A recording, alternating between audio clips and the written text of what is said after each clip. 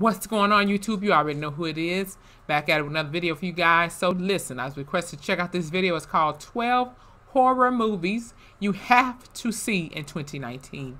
Now, there's quite a few horror movies that I want to see in 2019. As a matter of fact, one of them comes out next weekend. Okay, Child's Play, all right? Are y'all ready for the Android Chucky? Come on. That's something new. That's something cool. Then right after that, that weekend after that, we have Annabelle Comes Home. She ain't coming to this home, I know that much. And then we have Chapter 2 of It. I don't know what else is coming out exactly. I mean, those are the movies that I'm looking forward to seeing, so I can't wait. And then I mean, it's not this year, but I mean, The Conjuring 3, that's coming out next year, I believe. So excited for that. Yada yada. Without any further ado, let's check out this video. Now, this original video is from Looper, so if you want to check out this original link in their channel, I'll leave the link in the description. Okay, but without any further ado, let's check out this video in about a 3, 2, 1. 2019 is shaping up to be an incredible year for horror films. Oh yeah, that. Here are some of the intriguing remakes, sequels to smash hits, and awesome original projects from beloved filmmakers that are making their way to horror fans. Right. Hereditary was easily one of the most talked about horror films of 2018. Its relentlessly slow-building tension and undeniably disturbing images marked it as an assured debut from writer-director Ari Aster. For his next film, he'll be moving away from the family homestead and taking a show on the road. In Midsummer, we'll go along with a young couple to a festival in rural Sweden, laced with bad emotions that turns even worse when they run afoul of a pagan cult. Is it scary? Aster describes it as, quote, a dark breakup movie that becomes a horror film, and the trailer is definitely intriguing. Follow-ups to rapturously received first efforts are always tricky to pull off, but we have a feeling that Midsummer will be a worthy follow-up to the scariest film of 2018. Sorry.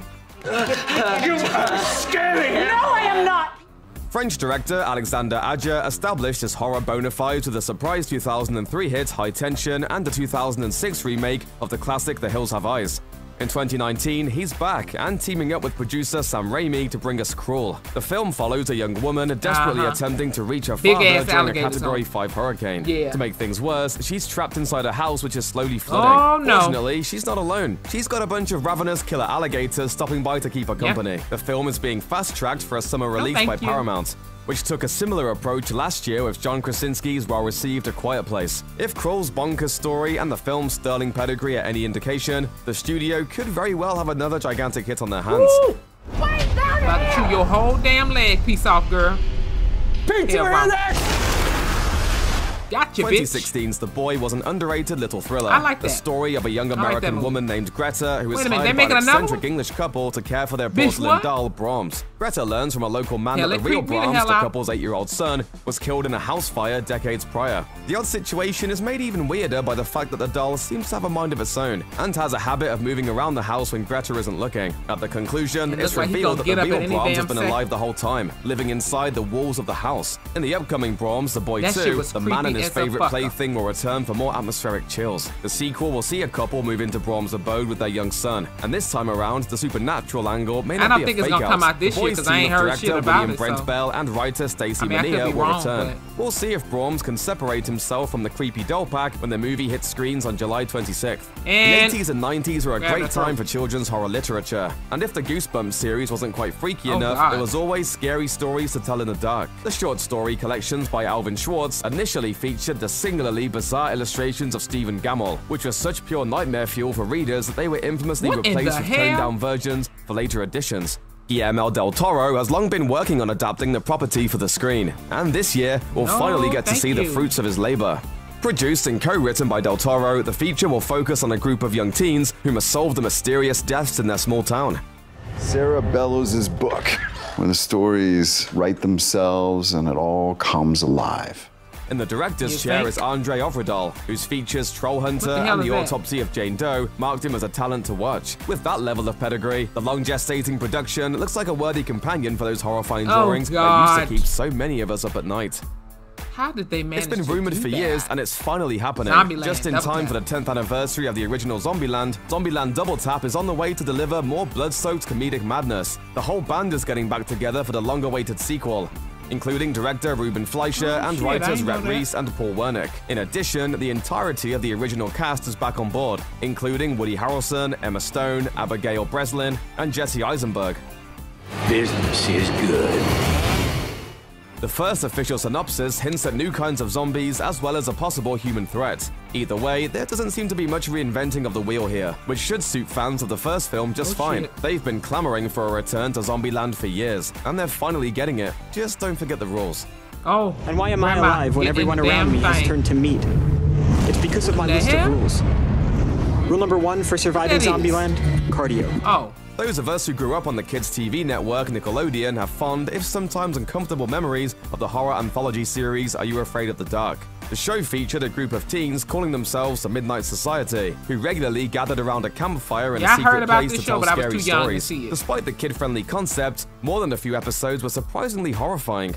The forthcoming film adaptation will be leaning into the show's darker elements, courtesy of co-writer Gary Dauberman. Best known for his writing on It and The Nun, Dauberman has said he wants to keep the deeply scary and dark aspects of the original series alive in the film. He elaborated that while the film will still feature the Midnight Society and the campfire setting, he won't be adapting any episodes but will tell a completely original story. Director DJ Caruso, best known for Triple X: The Return of Xander Cage, will helm the film, which drops just in time for Halloween. Oh, mother of pearl. Despite the character's apparent deaths at the conclusion of 2005's The Devil's Rejects, fans of Rob Zombie have been pining for the return of mass murderers Otis, Baby, and Captain Spaulding ever since. It took over a dozen years, but in 2018, Zombie confirmed that he'd be bringing the murderous trio back in Three from Hell, concluding the series he started with House of a Thousand Corpses in 2003. The film was wrapped shooting, and Zombie has been screening a teaser trailer for fans at his shows, grainy images of which have found their way online. In a year rife with long-awaited horror sequels, Three from Hell may be the longest awaited of them all. He is hoping Zombie ups the disturbing, gory ante in that special way only he can.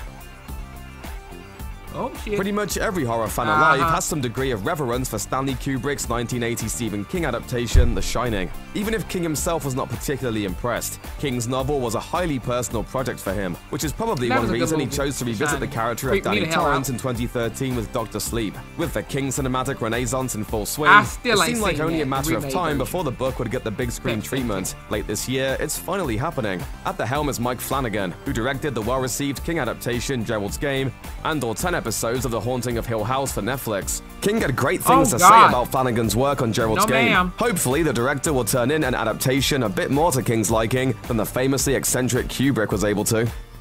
1997 Spawn is mostly known for sporting some of the most ridiculous CGI 1997 had to offer, but the character has always been a compelling one. Created by comic artist Todd McFarlane, Al Simmons is a former CIA mercenary whose soul is sent to hell upon his death as punishment for his earthly misdeeds. But he's resurrected as a demonic anti-hero Spawn, in order to atone for his misdeeds by wreaking terrible vengeance on the criminal underworld.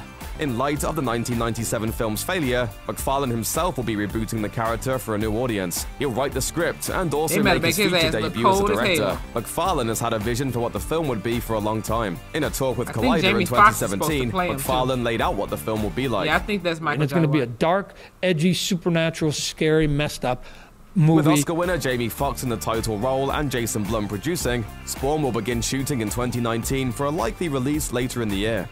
Legendary director David Cronenberg's status as a master of body horror was firmly cemented with his 1977 feature, Rabid. The film follows adult film icon Marilyn Chambers as a young woman who undergoes a hideous transformation after an experimental surgery saves her life following a motorcycle accident. Cronenberg's singular visions don't exactly lend themselves to the reboot treatment, but if you're familiar with the work of Jen and Sylvia Sorska, also known as the Twisted Twins, you won't be surprised that they were willing to give it a shot. With features like 2009's Dead Hooker in a Trunk and 2012's Deeply Strange American Mary under their belts, they'll be taking on an updated version of Rabid for 2019, one which promises to, at least, try to out-weird Cronenberg's original. While it will feature a few modern twists, the Sorskas will be leaning into the gory and unsettling heart of the 1977 film, a task for which they seem uniquely suited. They promise that their version will be modernized through a female perspective, and will honor not only the original but Cronenberg's entire body of work.